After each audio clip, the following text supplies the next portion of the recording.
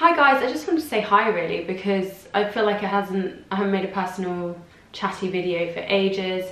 It's been nice to hear what you guys are up to. It's now, I think it's January the 17th, 2018. So I spent my Christmas pretty much tutoring the whole way through. Mock exams, obviously it's been really busy, so I've just been teaching people all day, every day, which is really cool, but I am fairly tired and it's actually only January and I normally only get this feeling about May time. So I need to find some energy from somewhere. How have you all been? I hope your mocks have been going really well. AQA people, your physics video will be here soon, so look out for that. The content is very similar to the GCSE Ed Excel one, so do take a look at that one as well, because physics really doesn't vary that much between the exam boards. Yes, so let's just chat then about A-level options and working out how you're going to pick.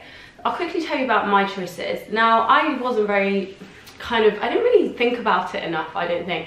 I think in the end I picked well, but I was brought up by my grandma, and she wasn't academic, she didn't really understand the point of university, so I didn't get any encouragement or guidance from her. So I was very much left to my own devices. And because of that, I picked the things which I was good at and the things that I liked.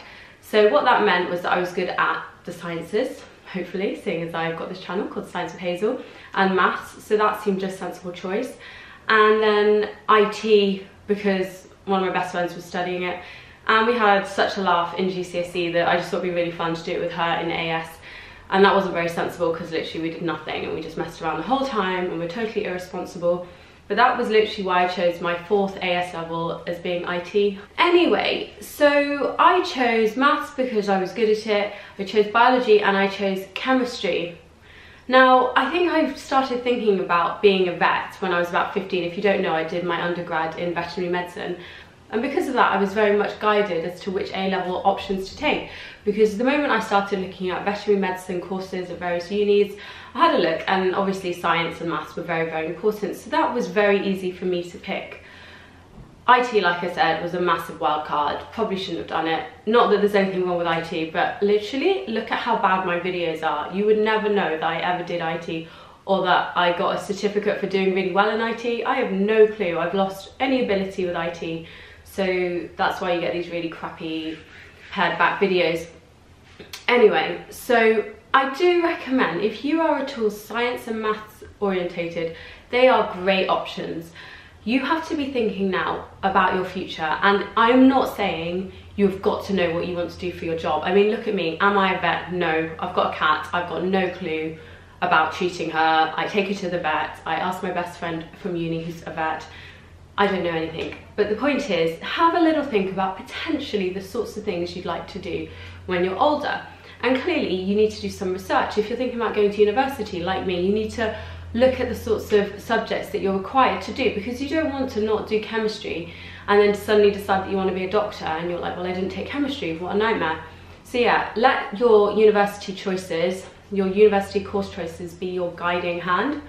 Obviously pick subjects which you're good at. It is harder at A-level. It's hard enough to maintain the level, the grade you got at GCSE, let alone improve it.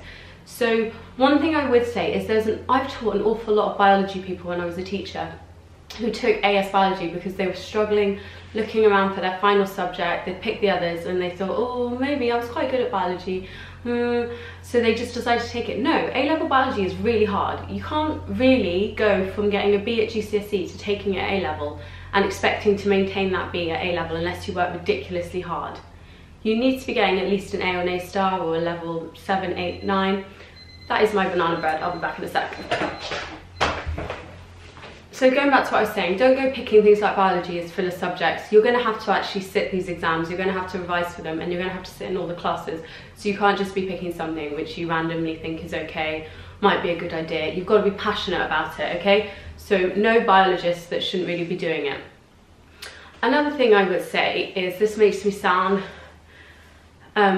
this is just my opinion, but I do think the core academic subjects are always a really good option, and I kind of mean the old-fashioned things like English, maths, science, obviously geography, Latin, whatever, but core subjects are a really good idea to take. Future employers will look really favourably upon them. So if you're one of those people who's really into, see, I don't want anyone to get mad with me, But fair enough, if you want to be an actress when you're older, do take drama, but you could always do that in your spare time, go to classes. Do think very carefully about whether you choose it as one of your 3 or 4 options.